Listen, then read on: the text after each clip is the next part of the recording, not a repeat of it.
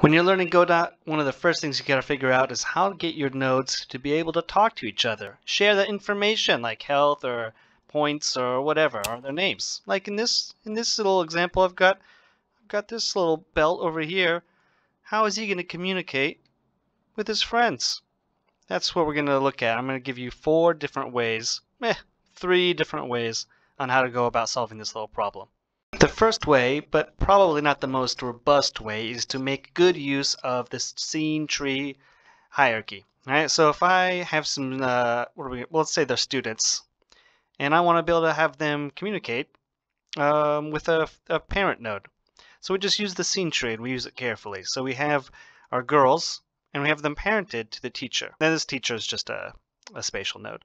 But I've given them scripts. I've given this a teacher script for the teacher, and I've given the girls student scripts, and I've given them a class name student just to make it a little easier to test what it is. Having the 2 girls under the teacher is going to let me be able to let them talk through the get parent and get children functions, like get parent, or for the teacher, get children. So let's look at what we've tried to do here. We tried to implement a roll call function just to get all the names of the students that are here. So we can get all the children with a get children function, which will be girl and girl 2. What will we do with that? Oh, we'll see. Oh, we'll be safe. We're going to be safe. We're going to say, hey, do you have the method get name? If you do, well, just give me that name from that child.getName function. We can also change this to just ask if this is it a student? If child is student, and we can do that because we've given these girls a student class name. So that's if you want to be specific for students, you can do that. Or maybe things in your scene besides students also have the getName function, so we can just leave it the way it was. So here for each one, we'll get their name and we'll put them in an array, and then at the end, just print it out, right? And we'll do that on ready. So it should activate as soon as we run this. Let's see what we get. Yep, we found the students, Linda and Sherry. And where did they come from? Well, it had the getName function, right? So in here, it had a getName, and what did it do? It returned its own name. And this was saved in an export variable, so I can duplicate these. And it's very easy for me to give them a custom name over here. This one will be Bob, and we'll just move Bob behind them. So in that example, we went from the top down, from the teacher down to its children. Going the other way is also possible. We can implement a find a friend function, and in the ready here, this girl will try to find her friend Sherry. So let's look at that function. What we did here. We got a name, friend's name, and how we could do this. We could get tree, get root, find node, teacher. Ugh, yuck! It works, but we don't like that. That's gross. Let's just keep it simple. Go up a level to the parent, which we know the parent of all these girls will be the teacher. So we know that'll be the teacher. We'll declare available friend, and then we'll see if the parent has the method find student. We'll go ahead and use that. And if that friend was found, we'll say I got my friend. I found my friend. So that means this function needs to be with the teacher, right? This is the parent's function. Let's look. So here it is with the parent, the teacher, find student, we give it a name, and just for each of the children, if the child has get name, if the student's name is that name, then we'll return that child, and this will be a reference to that node. So let's hit F5 and run that and see what we get printed out. And sure enough, 3 students all looked for their friend Sherry, and all of them said, I found my friend Sherry. Even though, yes, one of them was Sherry herself. Which one? Which one was it? There it is. That's Sherry. Goodbye, Sherry. You're done. No, just kidding. So that's the first way. You pay attention to the scene tree and have them interact through their position in that tree. The second way we can have our nodes talk to each other is with a globals script. So we'll plop down a new script. I always call it globals, but you can call it not globals. And we're going to make sure that everything in this script is accessible anywhere in any code. And the way to do that is go to Project, Project Settings, and in this Auto Load tab, we can choose our global script and then add it in here.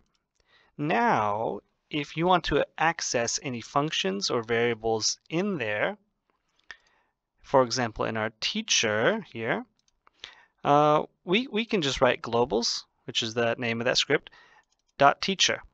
And here, what I've done for our globals is just have the teacher be globally accessible. Anyone can find this teacher because it's global now. But I need to have it set when this teacher is ready. So when this teacher is ready, he will say, hey, globals, I am the teacher, me. So then later we can use this, and I'm going to put an input event here. When I press a button, I'll have our teacher, if the teacher is ready, to call roll call, take roll. And we'll see if that works. And he took roll. Oh, but I forgot to clear the contents of that array, so they're just adding those 3 students each time I take roll. But that's okay. It's a simple bug. Now, if you like trickle-down economics, you're going to love the third way, which I call trickle-down programming. So I'm having input events. Like for this little machine, I'll switch the gear. And I'm going to trickle down the order switch gear, or the function switch gear. I'm going to start at the globals, and then I'm going to trickle down to the floor, which holds all the nodes, and then to this specific component, which has, as you might be able to tell, there's more than one thing here that needs to know if the gear is getting switched. But let's look at an example of that with our girls. I want to be very organized and have my function trickle down from the top to the bottom to share the information the way I want it to. So I'm starting at globals. Let's look at globals, and I'm going to give them a quiz. That's what I'm going to try to do. I'm going to have a quiz, and we're going to start at the top, having globals considered to be at the top, and going down to the next level, which will be the teacher. So we'll make sure the teacher has that method and get the results from him giving the quiz. And then we'll just print out the quiz results. So the next layer down, as we trickle, should be the teacher, and he should have his own give quiz function. And this, we can define this function as we would imagine a teacher giving a quiz, counting how many students take it, adding up their results, and of course making sure they have the method, calling it, adding up the results, and at last returning the average of their scores. So at the very bottom should be the girls, right? Let's see, their give quiz function. They have it too. It's defined as, I don't know, a very stupid way to take a quiz. Just get a random score. That will get returned up to the teacher, which will be averaged out and returned up, trickled back up to your globals. So I'll hit F5 and then I'll hit the button a few times to take a quiz. And we can see their results are as you expect. All right, you're done. You did it. Those 3 ways should be enough to help you figure out how to implement some information sharing in your own game. But hey, I will actually give you a 4th way, and this is the dangerous and sexy way.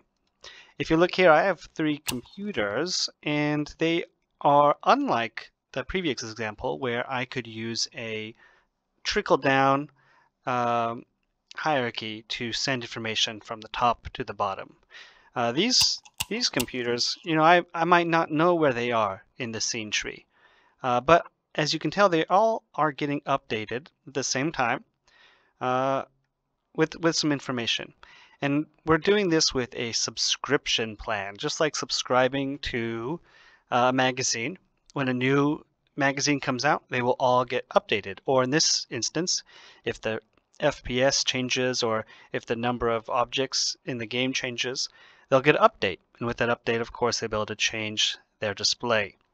And this will be a one-to-many or a one publisher to many subscribers relationship, which can be very helpful as well.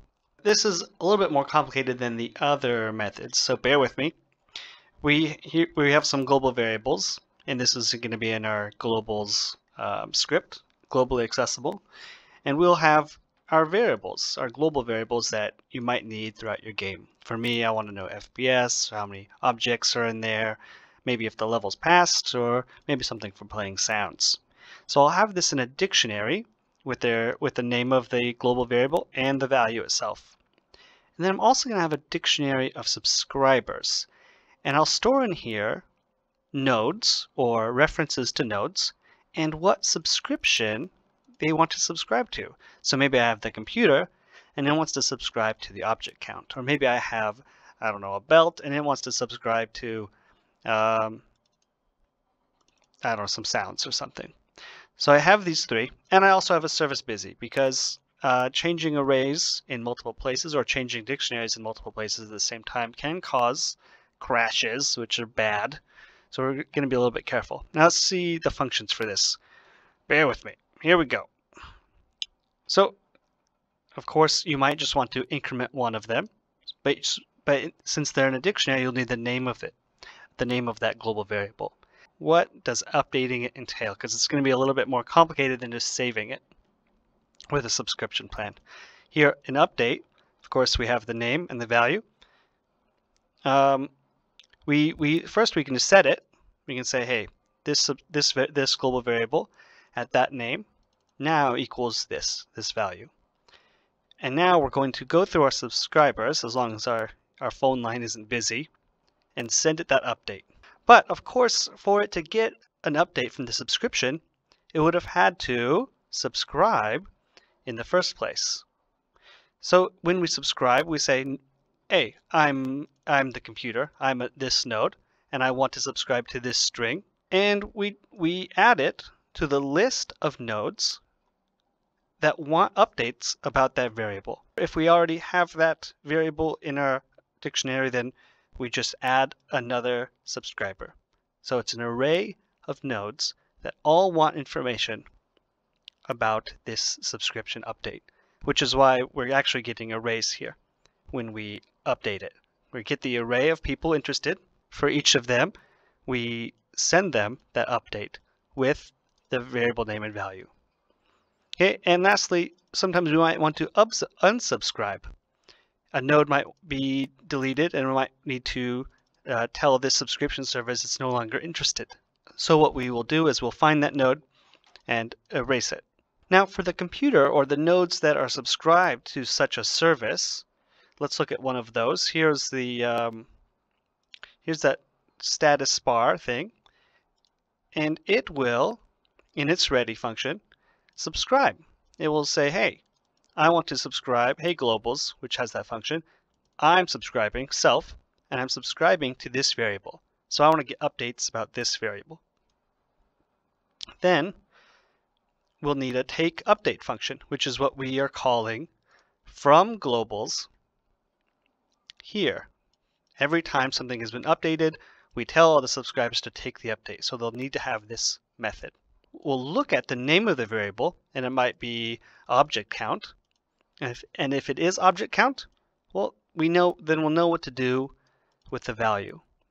In this instance, we'll take the value, make sure it's a string, and put it in the text so that we can see it updated in the object value little text node here. And one more thing, before we delete such a node in our game, we might need to make sure it's okay to delete. So if the service isn't busy, if the line isn't busy, we'll make sure to tell globals, our subscription service, to unsubscribe myself. All right, we're done. Good job, you made it. When I was helping my friend learn a bit of Godot, one of his biggest problems was figuring out how to just get nodes to talk. So hopefully some of these methods will help you a little bit. But I'm not a YouTuber, so don't subscribe. Get out of here. Go make something awesome. That's what you should do. YouTube.